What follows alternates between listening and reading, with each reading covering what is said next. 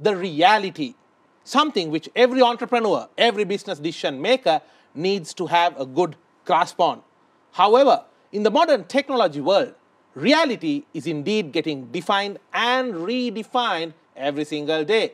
We hear words like virtual reality, augmented reality, and in comes the new concept of metaverse, open metaverse, and so many different terms. What exactly is all this about? Have you ever seen some individuals having a phone and chasing some random virtual object which you can't see but they see through the phone? Have you ever seen individuals wearing funny glasses and enjoying themselves in a totally different world out there? Well, it's not just science fiction anymore. This is the reality of augmented reality, virtual reality, and mixed reality technologies we are seeing in the world today. Welcome to your weekend's most profitable 60 minutes. This is Bisnomics, where we deliver to you the latest in the business and economic landscape of Sri Lanka and the world. Today, as I mentioned in my introduction, our focus is on these billion-dollar opportunities available with regard to these new realities. And joining me for this very interesting discussion is none other than Mr. Sameera Nilupul, who is the CEO of OGMO, a company specializing in building the infrastructure for the open metaverse.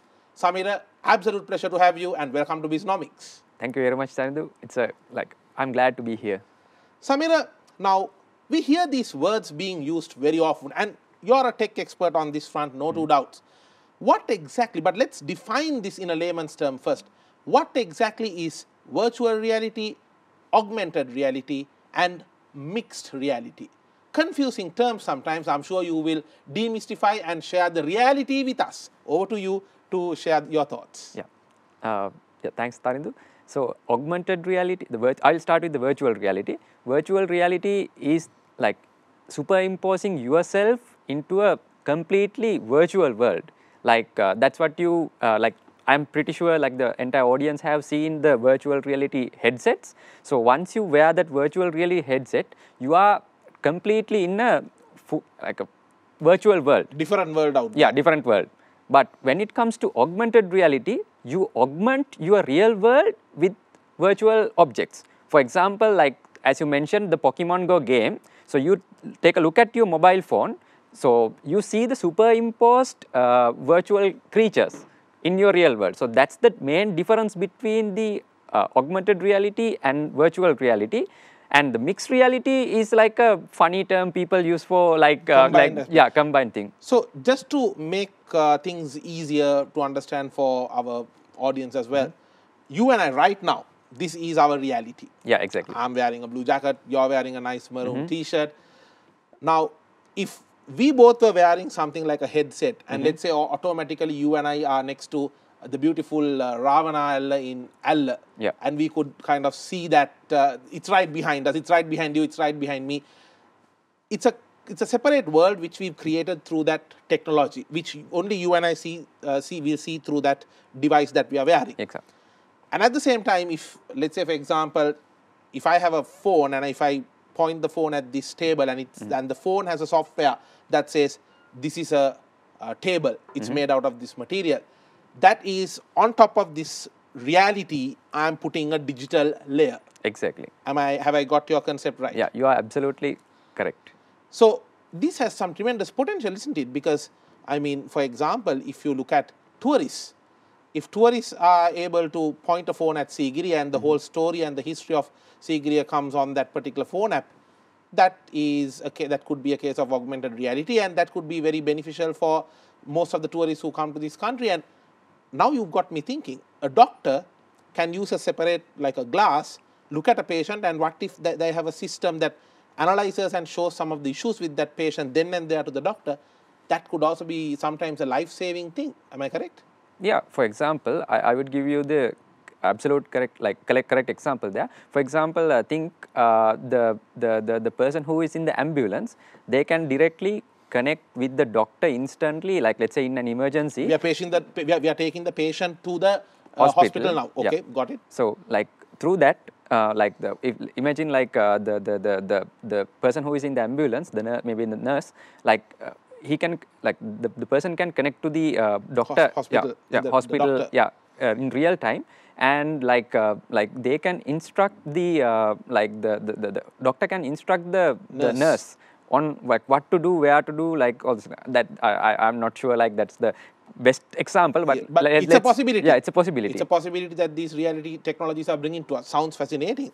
Now, Sameera, you know you're in the show Bisnomics, and here business matters. When it comes to business, no matter how fancy or good a technology may be, the numbers matter. Yeah. So, how big are the numbers right now, and what kind of a growth rate are we looking at here? So, so this entire AR and VR boom started after 2015. Any reason?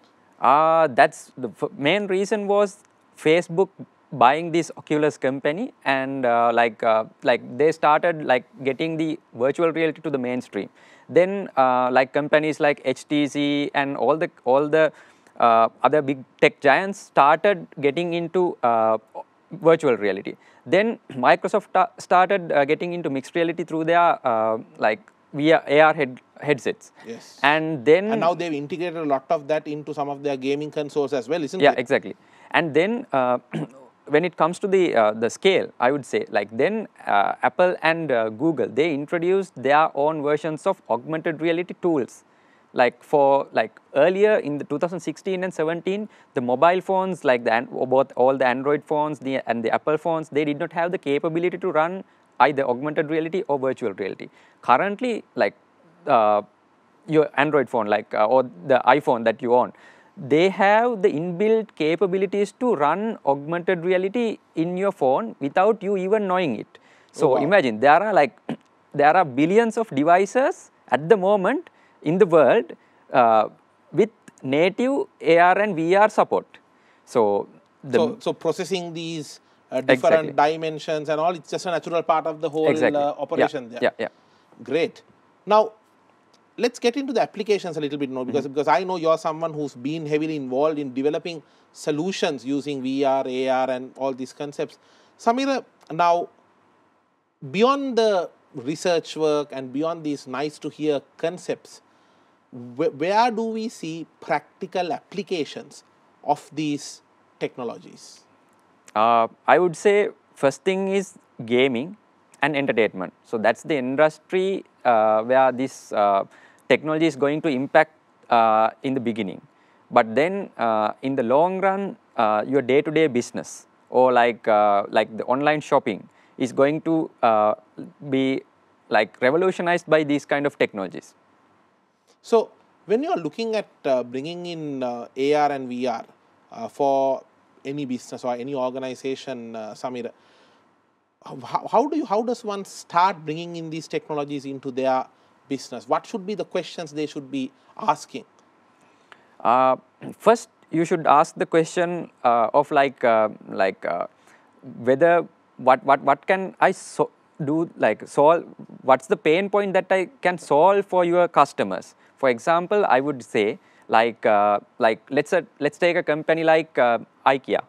So a furniture company. So like the fundamental question, fundamental issue that customers face is that I'm looking at this sofa inside the showroom. It looks very nice there. But how would it look in my own home? Correct. That's where augmented reality comes in.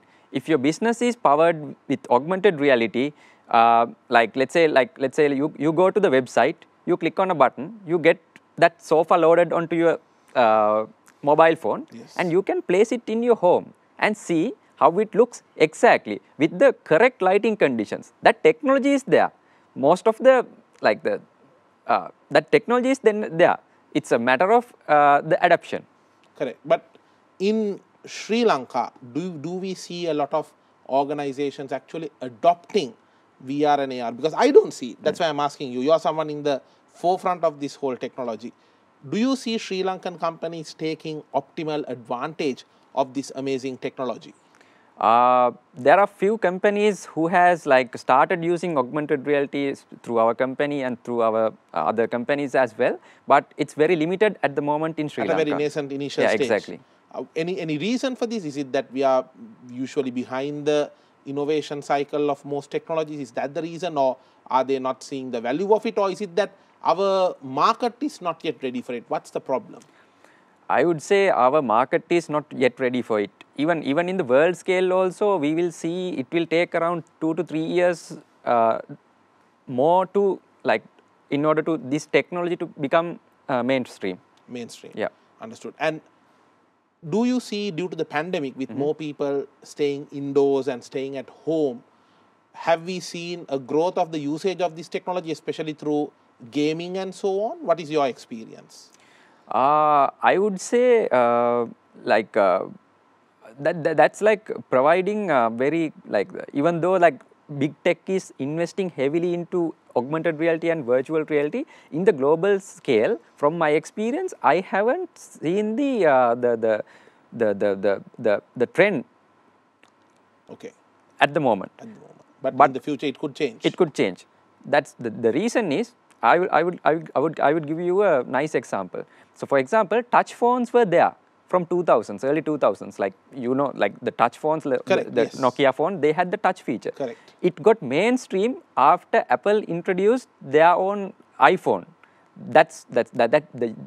Even though the technology was there were no use cases for people to switch from BlackBerry. Once they saw what iPhone could do, like the App Store and all of those came, then only people started moving from the old Blackberries to new smartphones. So it's an interesting case where most companies were approaching the market as individual companies and products, whereas some companies were coming into the market not just alone, but with an ecosystem. Exactly. An ecosystem of the device, the operating system, and so many developers who develop for that platform. Am I correct? Yeah.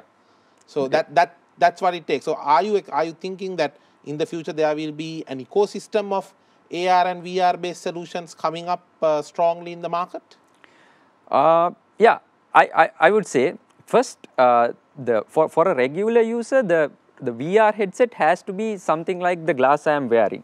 So in order for that to happen, the currently like the technology like this size has to be shrunk down to this size, and the battery technology has to be developed in order to power, like let's say like imagine fixing a battery here in your regular glasses. It has to be really miniature. Yeah.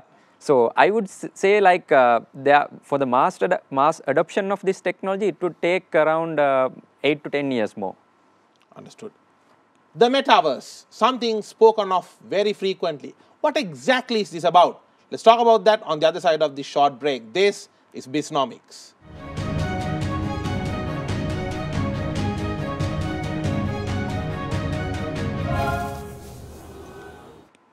Welcome back to Bisnomics, your weekend's most profitable 60 minutes. I'm Tharandu Amarasekara. Our focus today is on the world of virtual reality, augmented reality, and especially some of the modern developments associated with these technologies, including the open metaverse. And we are in conversation with Sameera Nilupul. Sameera, now the metaverse, everyone is talking about it, especially in the tech sector and even in the business sector. And this all began with Mark Zuckerberg coming and painting a very rosy picture of how the metaverse will look like, how you can be in the comfort of your home, but you can be in a totally different world out there. It looked like a world that anybody would love to jump in and be a part of. But I'm sure there is a lot more to it. There's a lot more that needs to be understood about it. But first things first, what is the metaverse? And this very interesting term which you use, open metaverse. What exactly is the open metaverse? Let's start from there. So, like the metaverse is the next version of the internet. So, we had the internet. Now, internet is moving towards the next phase, which is metaverse powered by like blockchain and all those new emerging technologies. What exactly happens in this metaverse?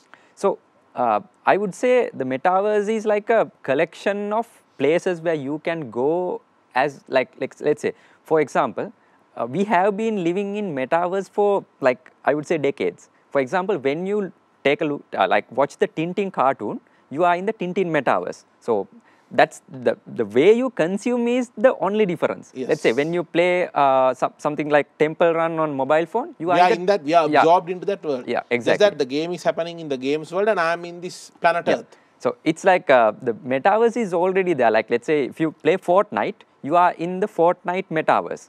So, but like this is like the new fancy term which Mark Zuckerberg Coined. Yeah.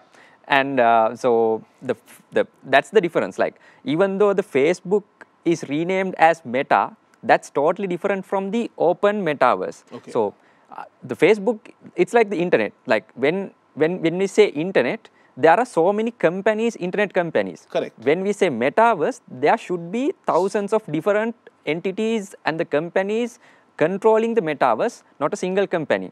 For example. But is the metaverse like a virtual world? Yeah, definitely. The metaverse is going to be a fully virtual world, like virtual places, virtual meetings that you can attend, virtual concerts, concerts that you can attend. For example, I would say recently there was a have you played Fortnite game? Yes. Yeah. Ariana Grande's virtual concert. Exactly, and Travis Scott's virtual concert. So inside the gaming world's virtual world, we had musicians coming and doing an actual concert. Exactly, but that metaverse was not consumed through a VR headset. Like people were using their gaming consoles or gaming PCs to consume those content. Right. So if I am represented inside a metaverse, because we are trying to demystify and make it easy for everyone to understand here, Sameera, I can have like a character who looks like me, tall, fair, handsome, chubby as well.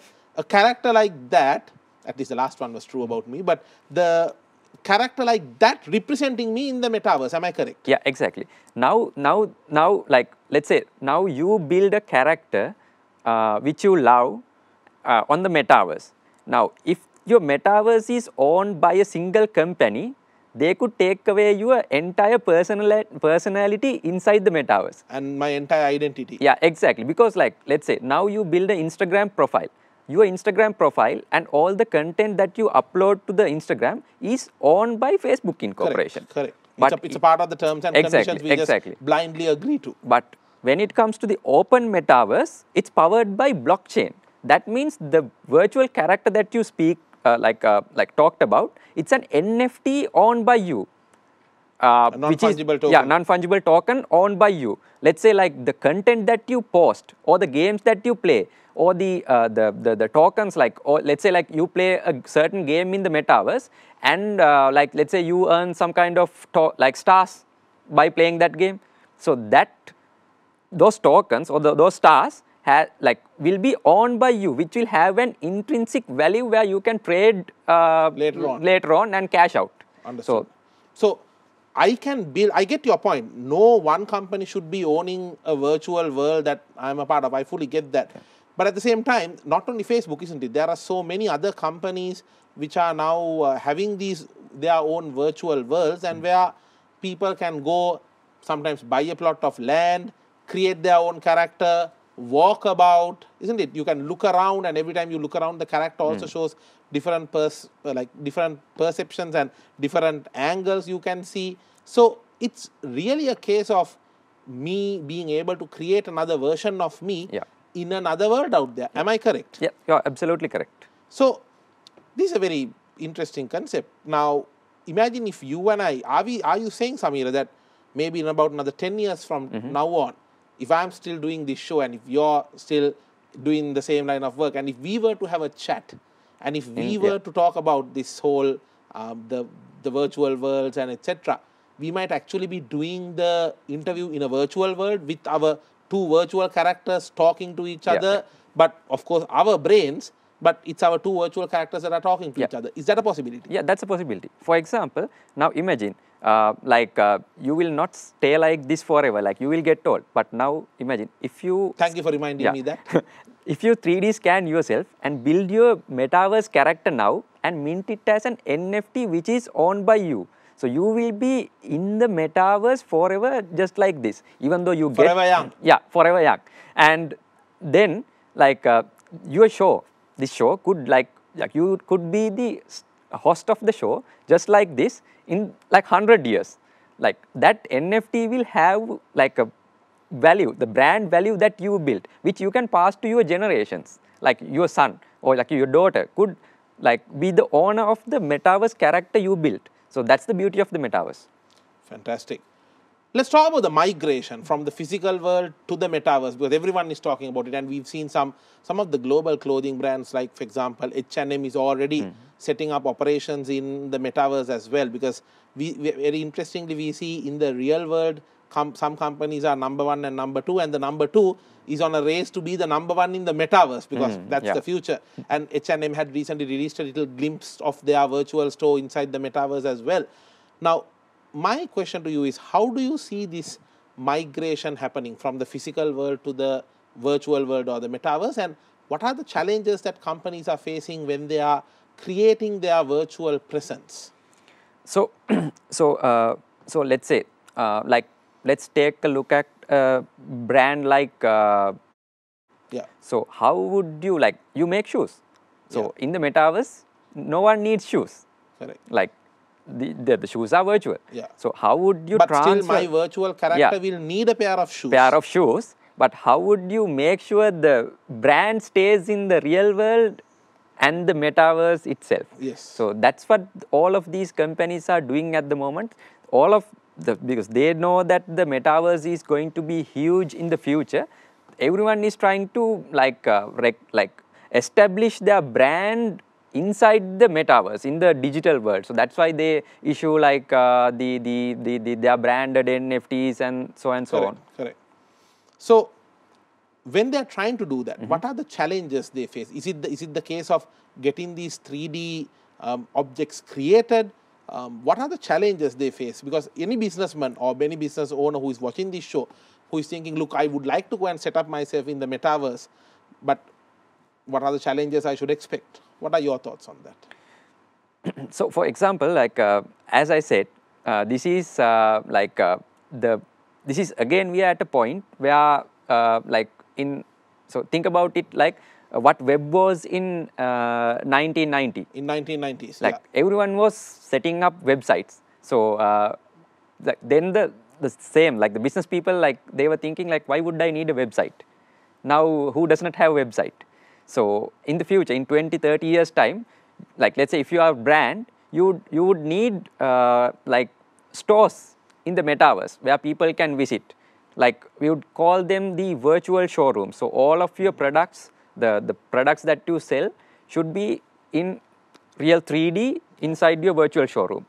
And just to clarify once again, when you say companies will want to be in the metaverse, it's not just one metaverse, because there can be so many different, like how we have different countries, because already, Sameera, when we search the web, we see so many different metaverse platforms are there, and they are their own separate virtual worlds. But what you are saying is, if my character is in the virtual world A, and if your character is having a house in virtual world B, I should still be able to visit your house in your virtual world. That's what you mean by an open metaverse. Am I correct? Exactly. So that's the whole point of our company OGMO.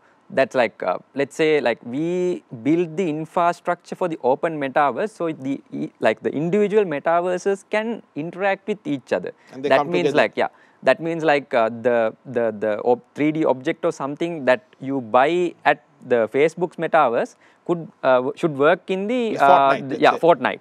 The something that you earn inside Fortnite should work in like any Microsoft game. Correct. So interesting concept, and I think that's the right way to look at it as well, because any technology should not be limited to the hands of a powerful few, but rather be available and openly available for the benefit of the masses.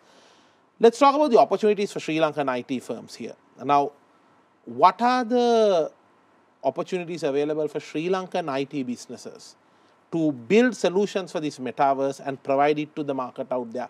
In what areas, Sameera, do you see the most opportunities right now available in the metaverse for developers?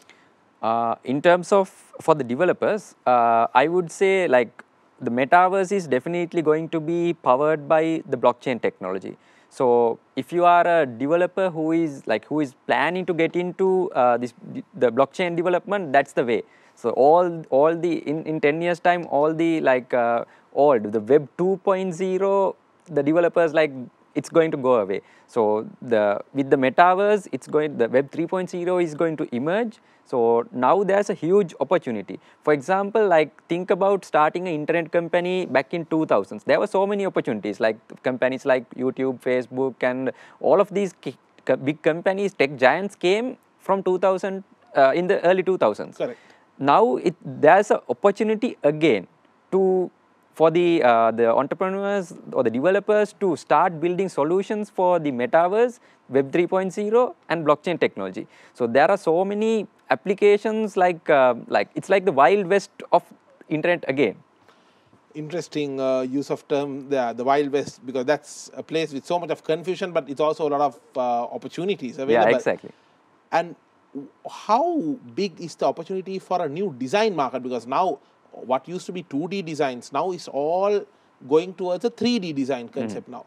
What do you think about that opportunity, Sameera? What are your thoughts? Yeah, so definitely there is going to be a huge opportunity for the designers. Like if you are a freelance designer, I would say like if you know to design things in 3D, there are like so many opportunities like going to like pop up in the future.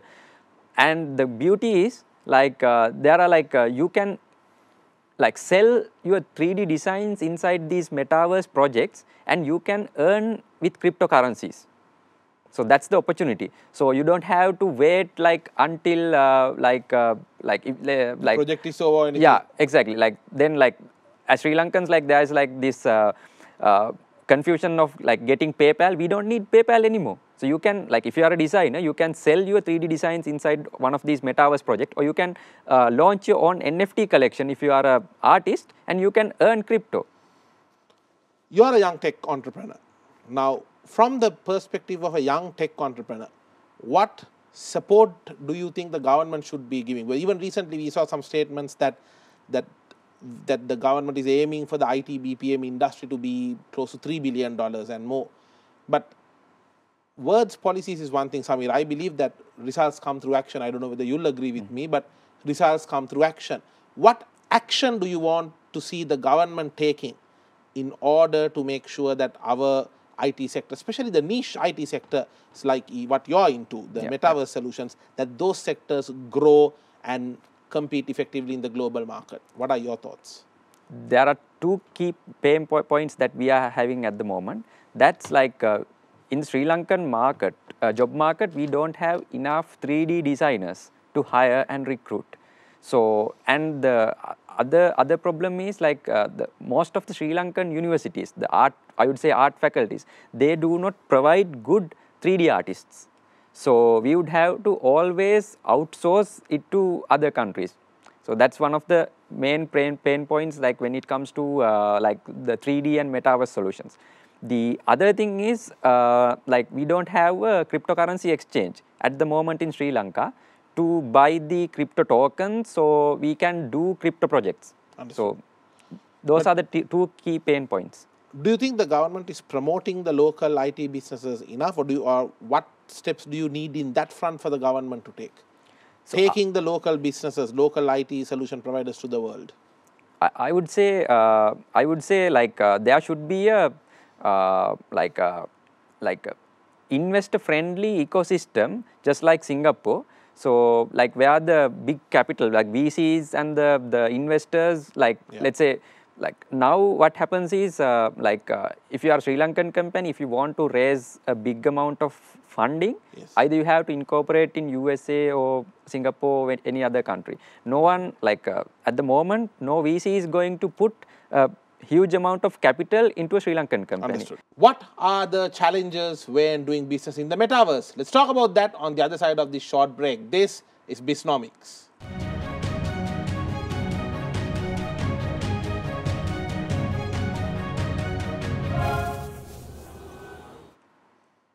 Welcome back to Bisnomics, your weekend's most profitable 60 minutes. We are in conversation with Sameera Nilupul on the business potential of the metaverse and the mixed reality concepts as well. Sameera, now when we talk about the metaverse, I see that blockchain and cryptocurrency goes hand in hand with the metaverse. What is the exact connection? Is Is it that the cryptocurrencies are the currencies used in the metaverse, or what is the whole concept there? So I would start to answer that question with the early stages of the internet. In the internet, the early stages of internet, it was like on read only. That means like you could consume the data on a certain website. One way. Yeah, one way, only one way. Then came the Web 2.0, like the Facebook and the Twitter, those era came. Collaboration, and you could speak to the other people in the internet, over the internet, and like you could send data to the internet. That's the Web 2.0. Then came the Web 3.0. That's the beauty of the entire Web 3.0. Like that means like you can now own things on the internet through blockchain technology. Like for example, earlier, like if you want to send currency through the internet to a certain party, you would have to go through certain banks, like certain credit card processors, and extremely heavy fees. Extremely heavy fees. Correct. Now on the internet, you can own your currencies as well as the digital assets. So is this not what we call the internet of value? Exactly. Interesting thoughts. So we see that the cryptocurrencies and the blockchain being used to store the records in this metaverse. Am I correct? Yeah. So that means like, as I explained earlier, so this NFTs is going to be the ownership of each and every asset you own in the metaverse. That's the word that we use as open metaverse, because in the Facebook's metaverse, it's limited to that. It's limited to that. But in the open metaverse, all the stuff that you own in the metaverse will be truly yours, where you can interconnect with all the other metaverse projects and use it then and there. Or you can resell it to a certain person because you own that. Let's talk about the cost factor, because fancy technologies, nice to have, feels good, looks good, but not the easiest on the purse. Now, the cost of this equipment, Sameera, what are the costs we are talking? Let's say if a company is looking at making a VR headset, what kind of costs are we looking at? And also, is it a fact, because we both know it's not cheap, and is that a reason for us to see that a lot of developing countries are still far behind in the whole VR and AR game?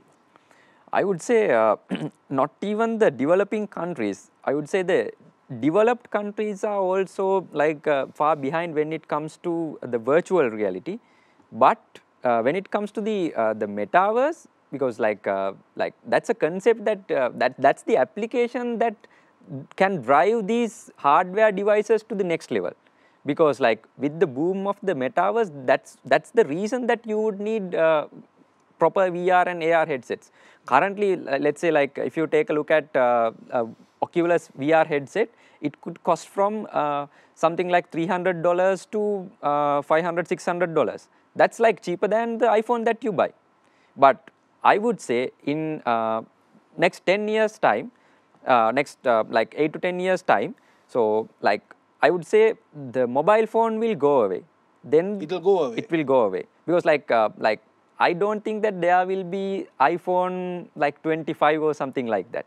This iPhone, like the phone, mobile phone, the form, that's the way that you consume information, yes, will like that form will definitely change, like into wearables. Okay. Then the next. So my phone might be embedded into my jacket. Exactly. Have you heard about the brain Neuralink project? Neuralink project. Yeah. Yes. So that like I would say like in 30 to 40 years time, there will be a chip inserted into you, so you don't need any external device to consume content. Like that chip can directly render those images inside your head. It might sound crazy, but think about it. Like how would you go back to 1960 and try to explain about the mobile phone back then? How would they perceive that? Correct. So what you're saying may be a little difficult to fathom and believe now, but it is the future, and the future is coming sooner than later. Yeah, I could be wrong, but that's where the world is going. Well, certainly looking at the trends we've seen, Sameera, I don't think you're anywhere even near being wrong in this prediction. On a final note, now you've set up successfully a new firm in the US to provide these metaverse solutions. As a Sri Lankan, going to the US market, setting up a company there, tell us about that experience and what how excited things were, and also most importantly, the challenges you faced. That was like, so in order to start a company in the US, like you don't have to go to US. You can do it from here in Sri Lanka. That's the ease of doing business there. So like, which we don't necessarily have in Sri Lanka. And necessarily in Sri Lanka. So like even if you want to open up a bank account, it's pretty straightforward. You can do it in like 1 month. Like even like you don't any of the directors does not have to be US citizens. That's possible. But if there's a US citizen, that's the process is easier. But there's no ways like stopping like anyone from registering a US company. What were the challenges you faced? The challenges were, I would say, like without a social security number, registering, getting the TIN number. That means like taxation related. No, EIN. That means like the employer identification number in the US. Okay. So that process is a little bit difficult to get without a social security number there. Understood.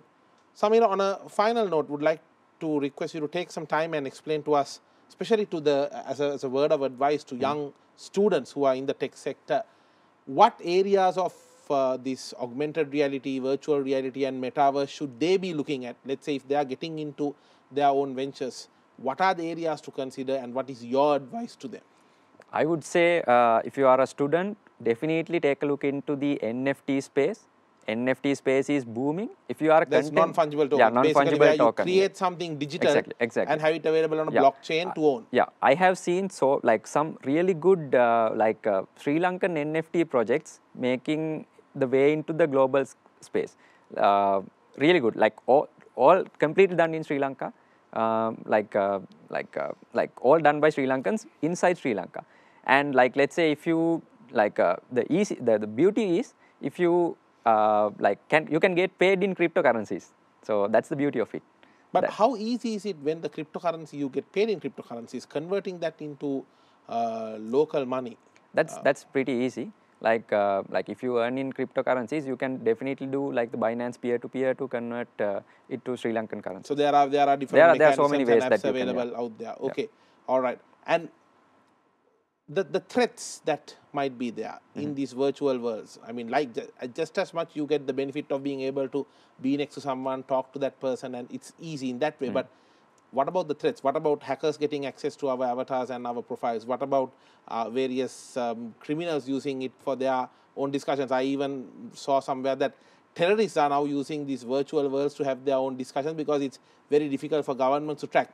It's easier to tap a phone or a mobile rather than tapping into a metaverse universe there. Do you see the dark side taking over faster than the benefits? Yeah, I would say like that's a really good discussion that humanity is going through this rabbit hole of the metaverse. We are not sure where that will lead us in the end. Yeah, but the thing is like the technology is like the evolving. Either we have to know the way, like the best way to use the technology. That means like when the internet comes, like earlier, like people said like people get addicted to the internet. But if you take today, so many people, like if you take today, like some people spend like 8 to 10 hours inside the internet. So you can't. Maybe more. Yeah, maybe more. Like even you do your job, you are still on the internet. Correct. Absolutely. But like in 1990s, like when the internet came, like you might have heard the news, like people get addicted to the internet. Correct, so correct, like now you might say that like people get addicted to the metaverse. But like, when the usage maturity rises, when the maturity it'll rises, balance out. Yeah, exactly. Interesting thoughts. But definitely there will be like the scams, and there will be all the criminal, like the activities will be on the metaverse. Yeah, that's how the people, like when a new technology comes, like some people like use it for good. Some will embrace the evil side. Sameera Nilupul, thank you so much for joining us today, sharing your thoughts on the metaverse and the different technologies of virtual reality and augmented reality. It's great to see young Sri Lankan tech entrepreneurs being in the forefront of these new trends, not being laggards, but rather embracing the waves of change in technology, coming up with companies and even providing solutions to the outside world. These are the type of encouraging tech entrepreneur stories that we like to hear and share with Sri Lanka. Thank you so much for joining us and wish you all the best. Okay, thank you very much. There you have it, the opportunities of the metaverse, the role that virtual reality, augmented reality will be playing. This is going to come to your business sooner than later. The faster you adopt it, the better advantage you will have. I'm Thalindu Amarasekara, and I will see you once again next week with a quick reality check of the world of business out there. Have a profitable week ahead.